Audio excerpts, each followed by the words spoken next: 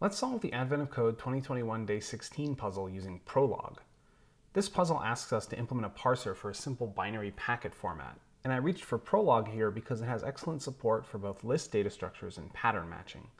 When you hear that combination, you might think Haskell, OCaml, or ML, but Prolog got there first. Prolog is a very different language from the ones we've used so far, and we'll use it via the Swish online Prolog playground. In Prolog, a program is a set of logical assertions, meaning rules that are true. And then you write a query, which looks like a logical assertion but with some undefined variables, and Prolog finds all possible settings of variables that will make the query true. For example, here I've defined a rule called hex, which is true for each of the samples from the puzzle statement, and then also for the long input that we've been given. So if I write the Prolog query hex of h, then Prolog cycles through the possible values that will make that statement true. And it's showing us the strings, but as lists of code points, which is not terribly useful to us. So we'll change it to say, also find a string s such as satisfies string chars of s of h. And that shows us the actual string. Okay, we probably don't want to see the h values again. So let's write a new rule. We'll say parse s is true if hex h is true and string chars of s comma h is true. And now we can just say parse s here. And we just get the hex values. So that's good. That's a start. So now the first thing we want to do is turn the hex into bits. And as a warm-up, let's turn it into decimal digits. So right now we had code point values for the letters and the numbers, but let's actually turn it into 0s through 15. So a hex digit is true for h and d if h is less than or equal to 9, 9, the character 9, and d is h minus the character 0. Or it can be true if h is bigger than or equal to the character a, and d is h minus a plus 10. All right, let's just check this. We say hex digit. Actually, it's kind of hard to check because we don't have the character codes. Well, we can say hex digit 51 and D. And it will tell us that's a 3, which is correct. All right, so now let's do strings. We'll say hex digits, plural, of an empty list is an empty list. And hex digits of a longer list, h followed by h1, is d followed by d1 if hex digit h is d is true, and also the tails match. Let's see. So now we should be able to say parse. We'll put here, we'll say hex digits hd. And we'll add d as an output from parse. Prolog doesn't actually care which of these are outputs or inputs. It kind of figures it out. And we'll say parse sd. And it says here, d2 fe28 is 13, 2, 15, 14, 2, 8, which is exactly what we want. And the others are working too. Now, of course, we don't just want digits, we want the actual bits. But we can just write a version of this that does bits. Empty list is still empty. And otherwise, if we have a leading character h, we're going to add 4 bits. b3, b2, b1, b0, and then b tail. And that's going to be true for hex digit hd to get the actual value of that digit. And then b3 is d shifted 3 mod 2, b2 is d shifted 2 mod 2, b1 is d shifted 1 mod 2, and b0 is d shifted 0 mod 2. And then finally the rest of the string has to match. All right, so now we should be able to say hex bits b. We'll change this to b just for consistency. And sure enough, the bits for, oh, that didn't work. What did we do? Oh, we said hex digits here. That was silly. Hex bits. That's better. All right. D, 2, F, E, good. All right, so now we can get the bits. Now we actually have to start parsing the bits. Now it told us that each packet starts with a 3-bit version field and then a 3-bit type field. So let's start with that. We need some way to take a certain bit number, an n-bit number out of the front of a bit string. So let's work on that. We're going to say we want to take n bits from b, producing a value v, and a remaining bits br. And if we're processing one bit at a time, it helps to have the accumulator for the bits that we've already taken off. So let's actually make this be a 5 argument function. The 4 argument that we want to use will add an internal variable, the accumulator there. It starts out at 0, and then we have to write the accumulator version. So we're taking n bits from B with accumulator A, producing value V and final string BR. And there's going to be a couple of these. The simple version, if we're taking 0 bits from B with accumulator A, then that just produces A with B's bits as the remainder. And otherwise, n must be bigger than 0, and we're going to know what the first bit is. We'll use a pattern. So now we know the first bit, and we'll say that we're going to say A1 is A times 2 plus B. We're going to shift the accumulator up and put B in, and then we'll take, oh, we need n minus 1, which you have to actually compute. We'll say n1 is n minus 1, take n1, b1, a1, v, br. So now the result of the recursive call, because we're passing in the accumulator, can fill in the right final value for B. So now we should be able to say parse this as bits, and then take 3 bits from B, producing a value in a bit string. And sure enough, the first 3 bits are 110, which is a 6. Great, so that seems like that's working. So now let's do the packet header. If we have a header B, and we're pulling out a version and a type with some bits remaining, then we want to take 3 bits from B, put them in the version, and then we'll have extra bits. And then we'll take 3 bits from the extra bits, and we'll put them in the type, and we'll have the final remaining bits. So now we should be able to say header, B version type, BR. There we go. And this one, version is 6, and the bits are 4. All right. Now we're getting somewhere. Now we have to parse an actual packet. And the packet, type 4 means it's a literal value, and in a literal value you just get a number. And a number is a sequence of 5-bit chunks. So let's work on that one. We'll say packet B, producing packet P and bits remaining, is going to start with a header. We're going to pull out those things. And then based on what the header is, we're going to parse it differently. And we said type 4 is a number. So we'll take B1, and we'll get number n, and then some bits remaining, and then we'll say P is n. Oh, comma there. Let's see if that works. Well, we have to write number. So let's see. We need to parse a number, and this is a lot like take. We're just taking 5-bit chunks instead of 1-bit chunks. So to take the number, we're taking B, producing n, and some bits remaining.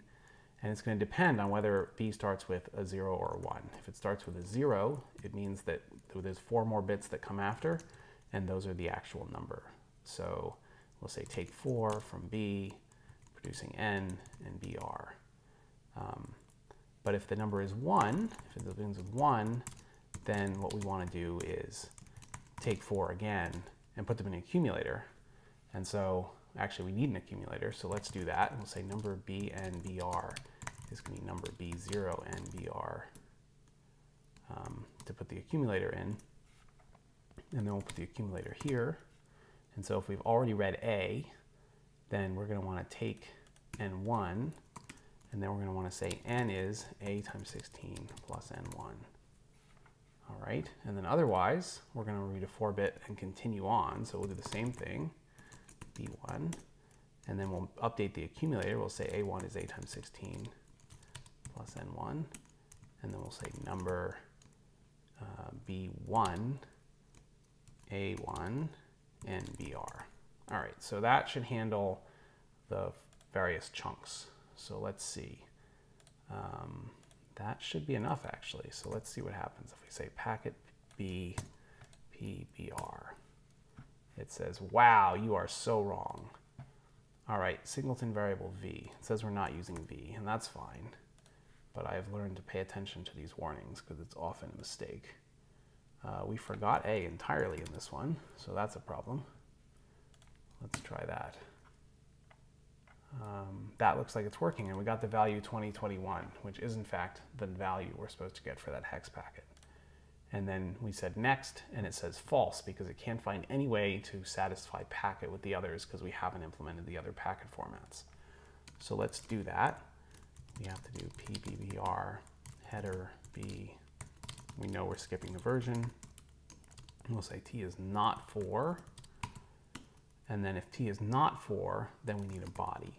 And the body comes from the remaining bits, and it supplies the packet and figures out what bits are remaining. All right, so the bodies have multiple forms. And let's see. The body starts with a length bit. And the length bit, if it's 0, then the next 15 bits are a length in bits of the subpackets contained. And otherwise, if length is 1, is 11 bits counting the subpackets, not counting bits. So all right, so let's say body of 0 followed by B, producing packets P, bits remaining is, we need to take 15 bits from B and put that into N and save where we are. And then that's a number of bits. So we're going to need to split the remaining bits at N, after N, producing the bits for the packets and the actual bits that are remaining afterward. And then we need to parse the packets, all packets from B2 into P. All right, so now we need to write those. To split a list, we have BN left and right sides. Let's see, well, sometimes it just jumps over there, I don't know why. If we're splitting B with 0 bits, then you end up with nothing on the one side and a full list on the left, on the right. So then if we're splitting a larger number, we're going to say n is bigger than 0, and we'll know what the first bit is. We'll say this is B or B1, and then we'll say this is going to be, and that bit is going to go over here. And then we'll say this works if n1 is n minus 1, stop that. And you can split B1 at N1 to produce BL and BR. All right, so that should be the definition of splitting, to cut that slice of bits. And then we need to do all packets. And to do all packets for a bit string and a packet list, we're going to want to just keep grabbing packets until we run out of bits. So if there's no bits, that's an empty list. And otherwise, let's see. We want to bring a packet, so BPB1, and then we want to do all packets on the remainder, P1. And so we just need to make this list be P followed by P1.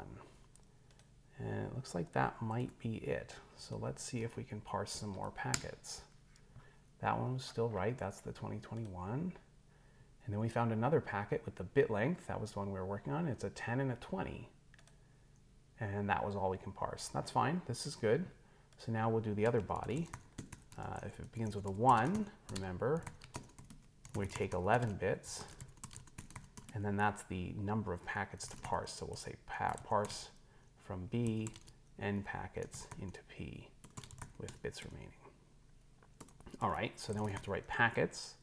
To do packets for B, N, and P bits remaining, well, to start with, if we're being asked for 0 packets, that's going to be an empty list and have the same bits come back out.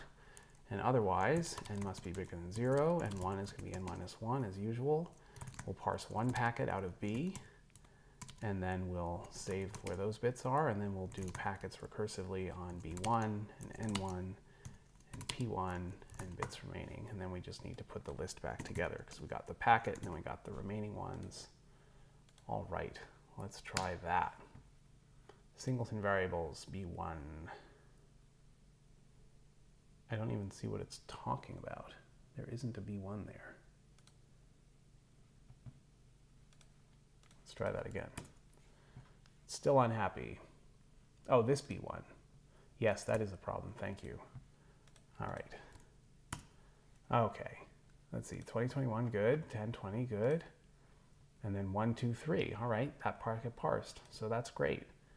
And then this one looks like it's a very nested 15 and some other stuff, some other stuff, some other stuff, and even this giant packet parsed okay.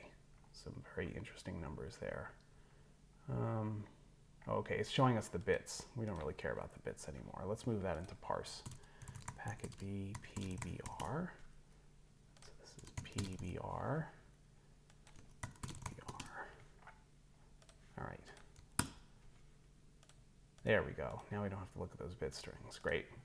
All right, so actually I think we've parsed the entirety of the packets now. So now we can actually do what the problem is asking us to do with them. It says to start off with just summing all the versions from the packets. So we've been ignoring the versions, and we've been returning these nice nested data structures, but if we're just going to try to get the version sum, we could build the nested data structures and then walk them, or we could just return the sum directly from the parser. And so we're going to do that. And so here we get a version, and that's what's going to be returned. We're going to ignore the number. And so that one's done.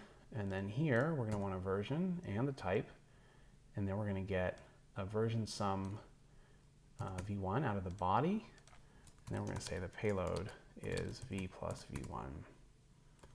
Or I guess v1 is going to be a list, so we want the sum, we just say sum v1 into s, and then p is v plus s. So now we need to write sum of a list.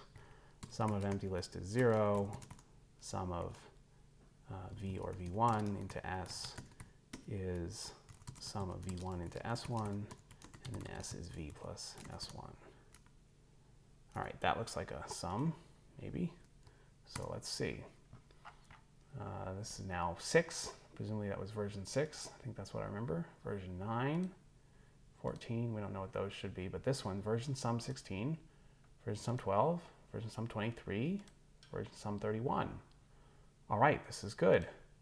And then the input is 920. All right, let's see what happens. 920. Submit. That is the right answer. All right.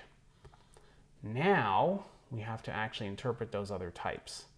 And there's other types. 4 was a literal, remember, and now we have 0 is sum, 1 is product, 2 is min, 3 is max, 5 is greater than, 6 is less than, and 7 is equal to. And these last 3 are always just 2 subpackets. So again, we could build a parse tree and then evaluate it, or we could just change the parser to do what we needed to do. And we're just going to do that. So the number n is back to being the result of this. We're ignoring the version again, ignoring this version again.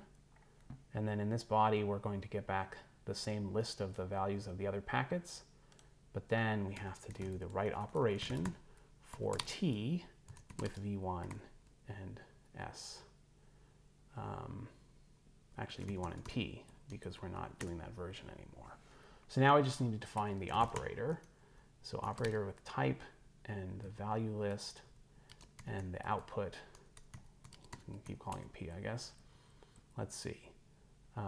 Actually, we're probably just going to write more than one of these. So let's just write a whole bunch. If it's 0, then it's going to be sum v of p. If it's 1, 2, 3, we skip 4, 5, 6, 7. All right. So 1 was product min max, okay. Product VP, min VP, max VP, and then this one was greater, and it was only 2 things in the list, so let's just fix that right there so it's easier. Greater ABP, and then this was also 2 things. It was less and equal, less ABP, equal ABP. All right, so now we just need to write all of those. It's not too bad. Product of an empty list we'll say is 1. Product of v or v1 into p is, you do a product of v1 into p1, and then p is v times p1. All right, min. Min of v or v1 is m if the min of v1 is m and v is greater than m, so that m stays the min. And let's tell it, using this cut operator, if you get this far, don't try to do other mins, because then we can just say that the min of v or anything else is v. And let's do max, max, max, max, less than. All right. Let's see if those work. Oh, I guess we have to write the rest. All right, fine. But I want new test cases because we have these nice test cases here. So let's put these in instead of the ones we were using before. We'll say hex of that.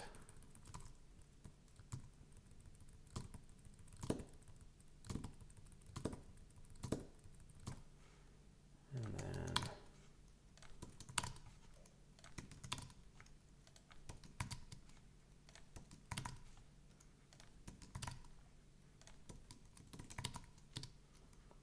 all right. And let's just get rid of these. I don't think we need these anymore. Perfect. Right, we still need to write greater. All right, fine, we'll write greater. Where were we? There we are. Greater of AB1 is true if A is bigger than B. And cut the search. Otherwise, greater can be 0. And then we'll do the same thing for less. AB1, if A is less than B, and then cut less underscore underscore 0. And finally, equal AB1, A equals B, cut, equal underscore 0. Now, many Prolog programs make extensive use of the cut because it bounds the non-determinism, but for parsing these packets, we don't have that much non-determinism to begin with. What did I do? I forgot the dots. And so we're not using the cut operator very much, and that's fine. I kind of suspect that you end up with very deterministic Prolog if it's anything near efficient anyway. All right, so this is supposed to be 3, and it is. That's good. This is supposed to be 54, and it is. That's good. Minimum of 789 is 7. Okay. Max of 789 is 9. Good. 1 because 5 is less than 15. Okay, good. 0 because 5 is not greater than 15. Okay, good. 0 because 5 is not equal to 15. Okay, good. And 1. All right. And then this, wow, the final input is that giant value. And we got our stars. Have a nice day.